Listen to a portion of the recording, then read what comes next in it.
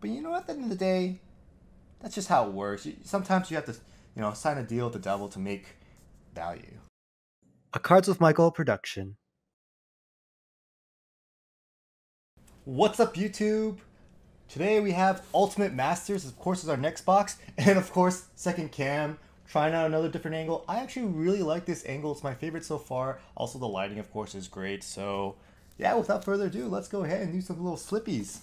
All right, got plenty of sponsors for these Ultimate Masters, these Masters boxes. They all, of course, have 24 packs, so double the amount of packs in a collector box.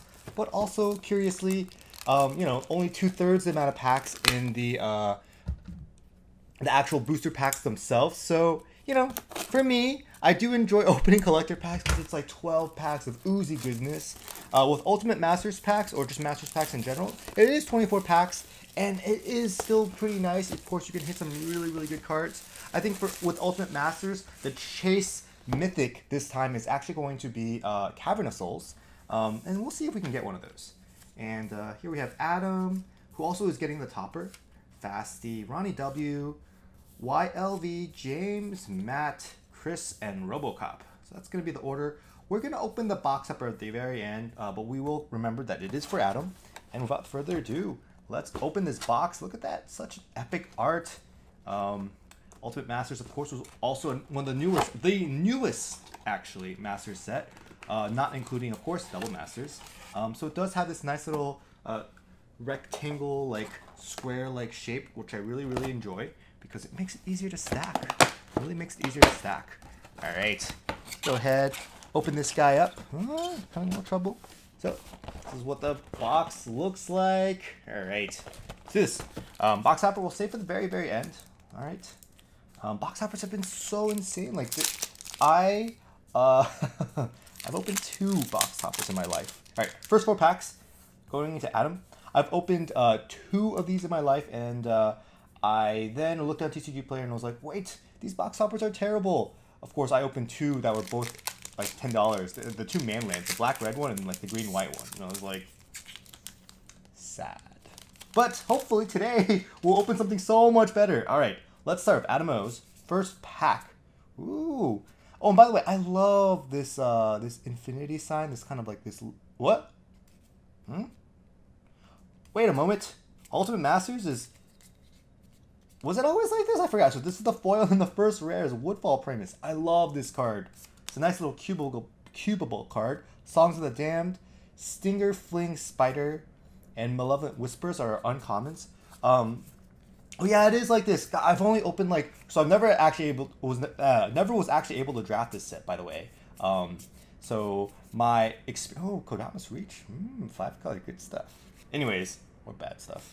I never was able to draft this set, so this is actually the one set where my knowledge is just the lowest possible.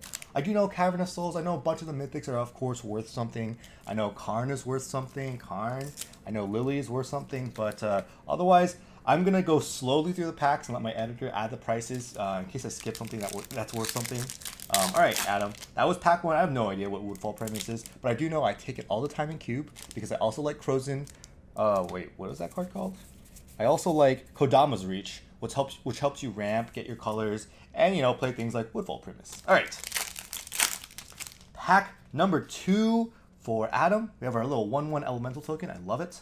Yeah, it's so fun. There's 2 1/1 elemental tokens in the set. Look at that. This is from that Molten creation. Hey, a little Treasure Cruise foil. This is probably like $1, right? Yeah, let's keep going. And a Daybreak Coronet. Oh, what a bummer. Why did they reprint this? Why did they reprint it? It was worth some money, but still, this is not a good card in Limited. All right. Lava Spike. Ooh, wow, that art. Oh, man. So many of these cards are new to me because I really haven't opened that many of these. And so I'm just appreciating the art. Look at that. It's alternate art. All right, that's a little freaky. I'm going to keep going. Unburial Rites. Oh, the value. The value. I love this card. And Prismatic Lens. 5 color. Good stuff. 5 color. Good stuff. I love this kind of stuff. Okay. And of course, we have our commons. I wouldn't say, any of these are probably worth anything. But, I'm not an expert of this set. Okay.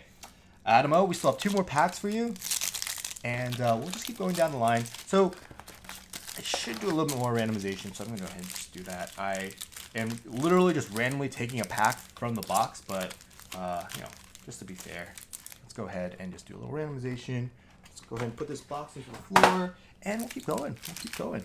All right. Pack number 3 for Adamo. Let's see how we do. Let us see how we do. Oh, and the worst thing about Daybreak Coronet, sorry, I just want to quickly chat about it. Enchant creature with another aura attached to it. Like, that is not intuitive. I mean, I have definitely played against someone who put a Daybreak Coronet, or attempted to, on a creature that didn't already have an aura, and then I just had to say, look, I'm so sorry, it's a confusing card. And you can't do that. It's really sad. All right, 6/6 black, Warm token, which is probably made from a reflection. Hey, another nice little foil. Hooting Mandrills. Of course, the original foil is actually worth a lot because it's an OG foil that's being played in Legacy. This delve means that, you know, this could be a 1 green mana trample 4/4, which it kind of just checks all the boxes. 4 toughness, can't get lightning bolted. Is that card getting reprinted in Core 2021?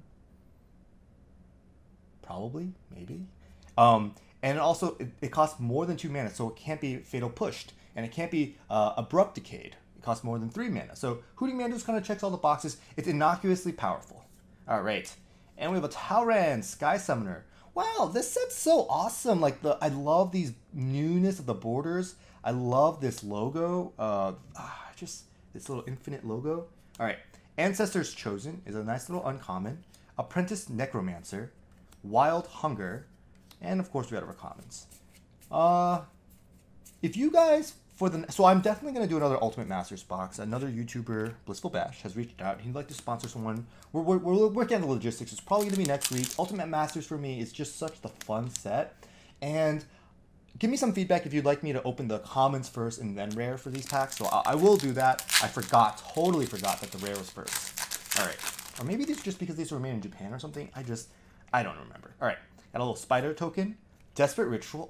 Another really... All these foils have been all-stars for you, Adamo. And an Urborg. Tomb of Yawgmoth. I love this card as well. It's not really that insane for 5 color, but it does kind of make it so that you're never going to have issues with Swamp Mana. I think this is also worth a few bucks too. I think this newness of this art is nice. And of course, this is one of the potential box hoppers. So if it is our box hopper, that would be really good because I think it's worth a lot. All right, here we have our Heap Doll. Nice little 1/1 Scarecrow. And Conflagrate, Meringue River Prowler. Love that card as well. Love these value cards. I'm a big fan of value cards. I'm willing to give up tempo for value a lot of the time. All right, so your 4 packs. Got these 4 rares. They all look pretty sweet to me. All right. We'll put this to the side, but Adamo, we have not forgotten about you. That box hopper is still yours, and we will open it soon. All right, Fasty, we got 2 packs for you. Let's see how we do. All right. Oh, and of course, leave some comment leave some feedback on the second cam. I'm a fan of it this way, but I will try something else if you guys don't like it. All right, Forbidden Alchemy. Hey, our first mythic hit, Machias the Unhallowed. I love this card. It's a value card. I love value. Of course, it's a little scary, a little spoopy if you really look at them. But you know, at the end of the day, that's just how it works. Sometimes you have to sign a deal with the devil to make value. All right. Of course, we have our uncommons. Travel Preps. What a great card. Kind of an Innistrad throwback, and this card was just an absolute bomb in Innistrad. And it was a common too. Insane. Furnace Celebration. Ooh, okay, all right. That art is very sweet, of course. The Core from Mirrodin. Fire and Ice, can't believe that's a common. Think Twice, can't believe that's a common. Reckless Worm, wow. So many of these cards are downshifted that I don't even... Of course, Faithless Looting was banned. Ulamog's Crusher, I love this art. Pauper All-Star, man, this set was awesome, I love it. I bet a foil Ulamog's Crusher will be worth something because it's played in Pauper. It's, the one of the best things you can ramp into in Pauper since it's an 8/8, it has Annihilator 2. You can play it as early as like turn 4, I think, with ramp decks. All right, an Acacian Crier from Time Spiral. All right, not the best. And a Golgari Grave Troll. Okay, all right. That, of course, has this special text of Dredge 6. The rest of the text honestly could be irrelevant. Dredge 6 is the reason why it's so powerful. If you're playing a Dredge deck, Dredge style deck, if you're not really aware what they are, basically they just want to mill their entire deck and there's a lot of value engines and reasons for why they do that. Golgari Grave Troll has been the staple. It's been banned before, and you know, we'll see what happens. Those type of decks are not super popular right now. Oh my gosh, Seb McKinnon's Vengeful. This is so beautiful. This is my first time seeing this. I also love Vengeful Rebirth as a card because it is value. It's also kind of this nonsensical. It's a 2-for-1, right? You grab back a card from your graveyard, and it's oftentimes a really good card, and you pop any target, often, you know, a creature. So you destroy a target creature, and you get another card back. Oh, it's so good. This art's so sweet. I feel a little touched. Also, I definitely have been taking more time than I should, so I'm going to keep Artisan of Cosmic, another value card. Ghoul Seed. Oh my gosh, I need to buy more of these boxes. Oh, I love these cards so much. Oh man, look at that. Look at that. Angelic Renewal, another value card. Turn to Mist, potentially value. Crier. Oh, wow. Okay, so 2 packs for you, Fasty. Got, of course, our Machias, the Unhallowed, a nice little Mythic, and a Golgari Grave Troll. Kind of looks like a... looks like a grave digger. Congrats on the little Mythic, and we'll keep going. Ronnie for a single pack of Ultimate Masters. Let's see how we do. Let's see how we do. All right. Okay. Here we go. Got a Homunculus, a little 2/2. Prey Upon Foil. Okay, all right. And a Goryo's Vengeance. All right, all right. Gosh, that's so scary. Look at that art. It's so freaky. Of course, there's a lot of combos that you can use with Goryo's Vengeance, but I'm not sure how good it is in an actual limited format. Fecundity, of course, is an uncommon. Whenever a creature dies, that creature's controller may draw a card, so it is a parallel effect, by the way. Become Immense, of course, insanely strong. Grave Strength, not so good, actually. I think. Maybe it's good in this format. Citrus Homunculus. Hey, the thing that makes the homunculi tokens. Look at that. Look at that. All right, and we'll keep going. We will keep going. Umbra, Flight of Fancy, Pulse of Marasa, Accomplice, Wild Mongrel, Defy Gravity, Ingot Chewer, and of course some more commons. Hey, not bad for 1 pack. I'm pretty sure Goryo's Vengeance were something. I mean, this card's really insane. All these new arts kind of are their own market. A little Foil Prey Upon, and Homunculi. All right, and we'll keep going. We'll keep going. That pack was for you, Ronnie. YLV, we got 4 packs for you. Let's see how you do. Wow, I'm having such a good time opening these. And we're not even halfway through the box. I've been taking my time. Hopefully you guys have had an amazing time opening this as well. Let me know. Let me know what sweet pulls you had. Maelstrom Pulse. Wow, can't believe that's in the set too. Nice little sweet card. Shriekmaw, Spirit Karn, Mystic Retrieval. Oh, and so many of these cards have like this new... Oh, Archaeomancer. So much value. So much value. So many of these cards... Oh, I like Vessel of Endless Rest as well. I have a foil one in my commander deck, my 5-color commander deck. Just because sometimes you just want to tuck something back to the bottom. And it's kind of like inevitability. Like, I will put that big creature planeswalker back into the bottom of my deck. Eventually, I will draw it. Fetch lands. Anyways, all right. Next pack. Maelstrom Pulse. I think that must be worth something. It's definitely seeing a lot of play. All right. Got, of course, a token. A little foil Grave Scrabbler. All right. Sweet little value card as well. And a Desolate Lighthouse. All right, that might be a miss. And, of course, we have our uncommons. Living Lore, which was a downshift. This was a rare in Dragons of Darkir. Young Pyro! Young Peasy. Nice little hit. All right. Of course, we got our commons. Okay. 2 more packs of YLV. So far, we've had 1 mythic. All right. So it's not too bad. Not too bad at all. Would like to see some more. Of course. And let's open this pack first. All right. Finally got this pack. No. All right. Finally got this pack to be open. Let's see how we do. Little Spark Elemental token. Oh, this brings back a lot of memories. I mean, I remember playing the card Spark Elemental and just thinking, wow, I did so much damage to my opponent. Anyways.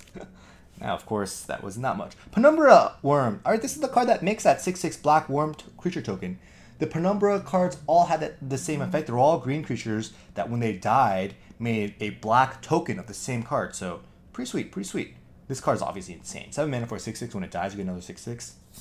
Super strong. Sovereigns of Lost Alara. What a funny card. So whenever you attack alone, you can trigger Exalted. That's kind of Exalted's shtick. Like, you have one hero, he goes and represents the cause, and he goes and gets it done. Then, whenever a creature you control attacks alone, you may search your library for an aura card that could enchant that creature, put it on the battlefield, attach that creature. So, what you do is turn 5, turn 4, whatever, you play a creature, and then turn 6 you play Sovereigns, you attack with that creature by itself, and you can get like the biggest aura possible, and you just put it on. Anyone's thinking Colossification? I'm thinking Colossification. Anyways, so I think the card might actually be one of those weird cards that goes up. Not by much. It's kind of casual, but it's really, really good. Vengeful Rebirth. Seth McKinnon, you're back. Reviving Vapors. Chainer's Edict. All right, super powerful cards. Super powerful cards. And of course, we have our commons. Okay. All right, one more pack for YLV. Let's see how we do. Let's see how we do.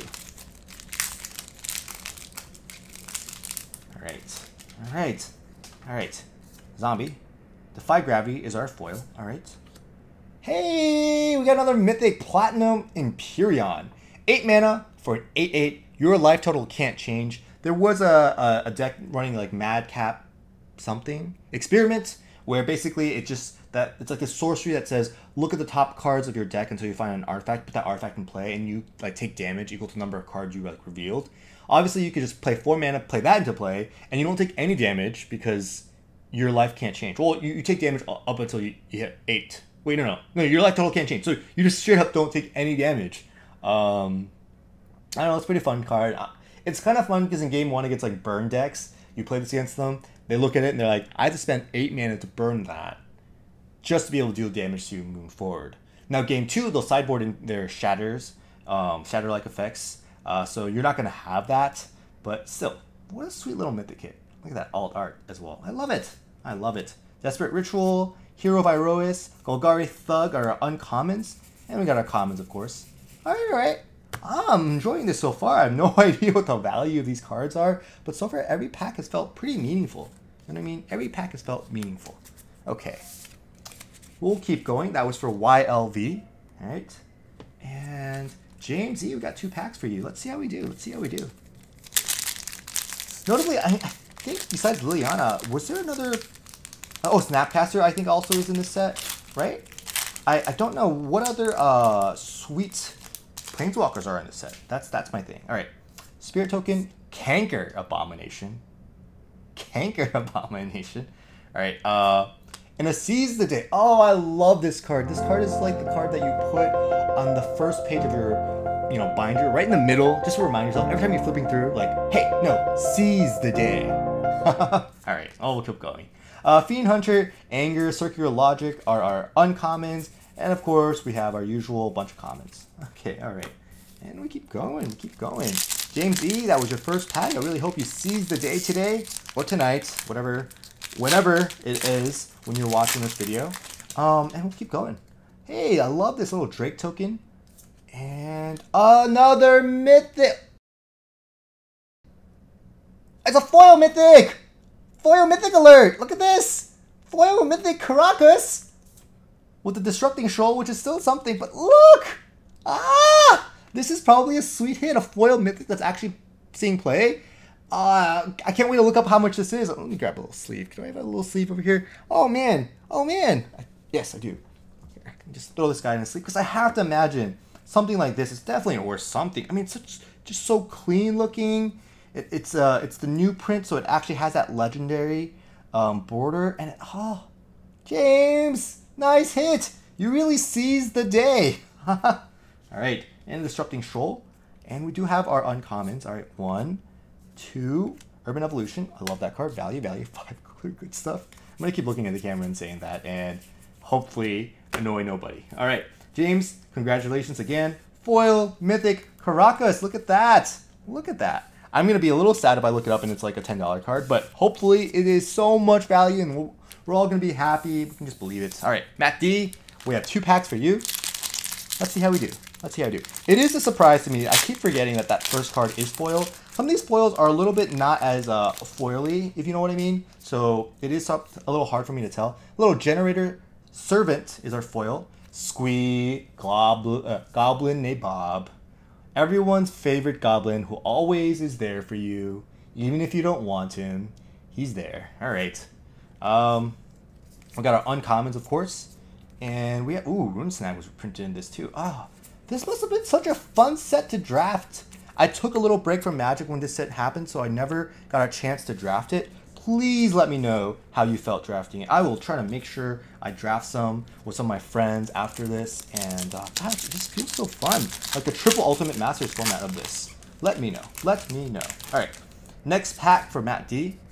Little token action. Verdant Eidolon. All right. Whenever you cast a multicolor spell, you may return Verdant Eidolon from your graveyard to your hand. All the Eidolons have that line of text. And I do like that line of text. I do like casting multicolored spells and getting some value. Of course, 4 mana for 2/2 is a very expensive card. It's not really the best card, but I love it. I love it so much. All right.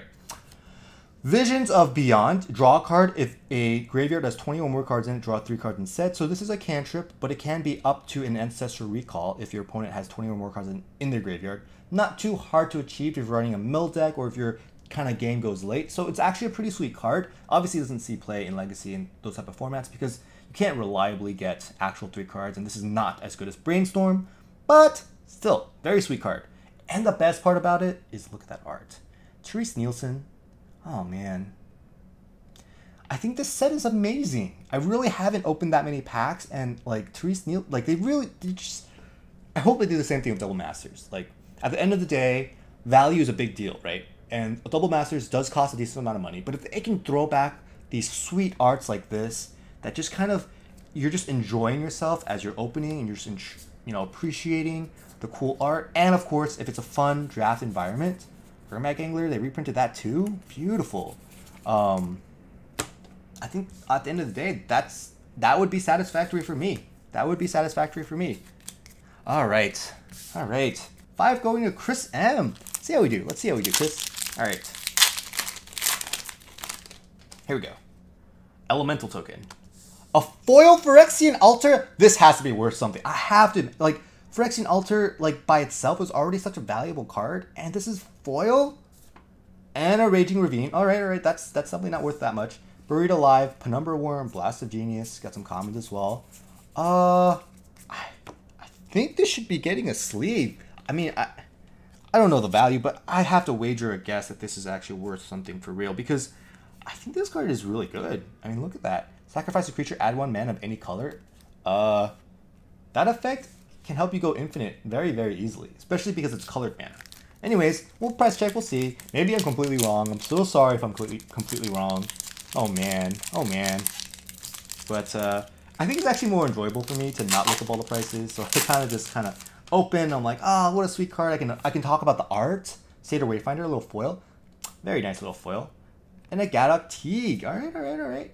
Dreamscape Artist, Rise from the Tides, Brazen Scourge. All right, we're uncommons. And then we got our commons. A little Treasure Cruise. Nice.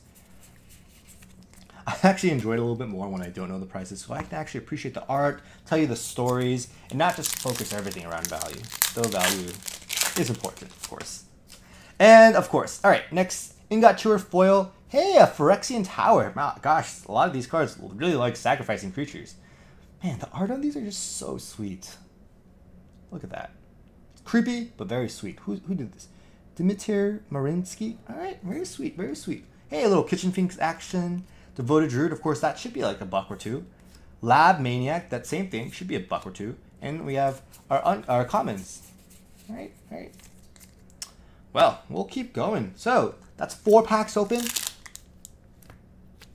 Wait a moment. Did I miss someone? Oh, I got it, guys. I said that RoboCop is getting 2 when they're getting 4. All right. I messed up. My bad. But at least we caught it. So we still have 2 more packs left for Chris M. I miscounted 1 as a foil, and then we'll open 2 more. All right.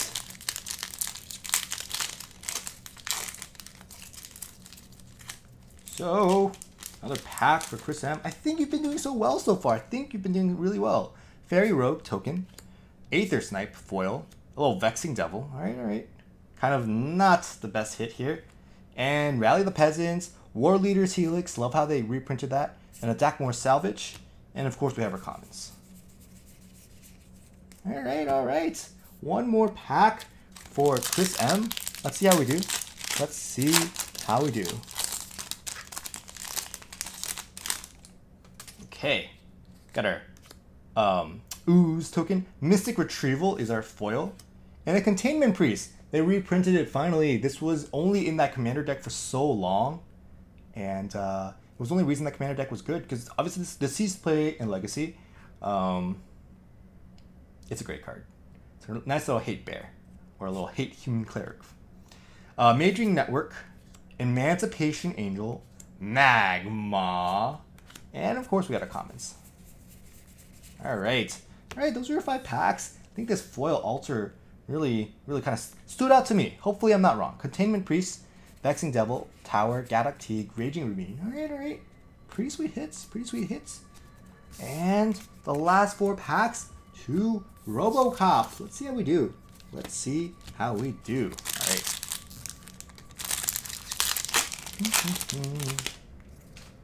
Okay, we have a zombie token, Malevolent Whispers, and a Light from the Loam. Not too shabby. Dawn Charm, Reviving Vapors, Buried Alive, and we have our commons. Alright. Light from the Loam, of course, is a very big all-star in the Legacy Lands deck that only plays lands, and Light from the Loams. So it's still a very sweet card. I actually really enjoy this art. Everything just feels new and amazing. Alright, Double Cleave. Target creature gains double strike until end of turn. Alright.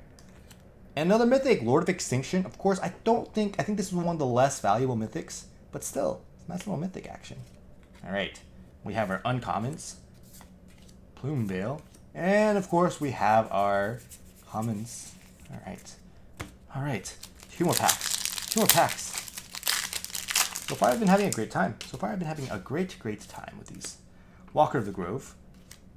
Spoils of the Vault. Alright. Wow, so much text. Choose a card name, reveal cards from the top of your library until you reveal a card with that name, then put that card into your hand. Exile all other cards revealed this way, and you lose 1 life for each of the exiled cards. So, you could just kill yourself with this card. In fact, that's probably what this guy did. He was like, I really want that helm, Champion's Helm. And he got it. It just cost him dearly. Red Cap, Golgari Charm, a Boneyard Dwarf, a 2-mana star that could be like a, ginormous card. So, pretty sweet little hit. And the very last pack of the box, not including the box topper that Adamo got, but the very last actual pack of the box. Let's see how we do. Foil Gadok Teague? Alright. That's like 2 foil rares and a foil mythic. Oh man, this box is insane. And Stirring Wildwood. Alright. We know that's not that much, but still, what a sweet couple of hits. Alright, Counter Squall, Phalanx Leader, Hero of Lena, Tower, and of course we got our commons. Alright. Take a quick peek at the loot. Of course, this Gadok Teague is foil. Foil multiplier, of course, is not terribly high on some of these. Most of them, unless it happens to be like the first printing. Like I know in Masters 25 Prosh, the foil version of that would be like, it's like a 12 multiplier or something, because it's only one you can get foil, right? But we have not forgotten the box topper. That's going to be like, you can't read that. But hey, let's do this. Alright. Okay. Gotta open it carefully. I'm not very good at opening these box toppers, so just gonna try to do it without damaging the card. And, oh gosh, it's already a little warped, I think, right? Yeah, just a little bit. Because it's a foil. And it's a, no, just a little Raging Ravine. I'm pretty sure that the Raging Ravine is not that valuable as a box topper. It's less than the average, but I'll look it up and check. All right. Look at that. Sweet little box topper. All right, so that was the box, ladies and gentlemen.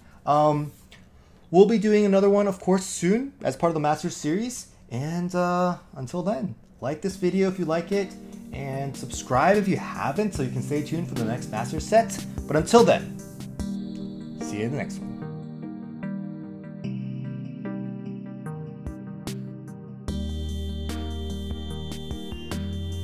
I'm a big fan of value.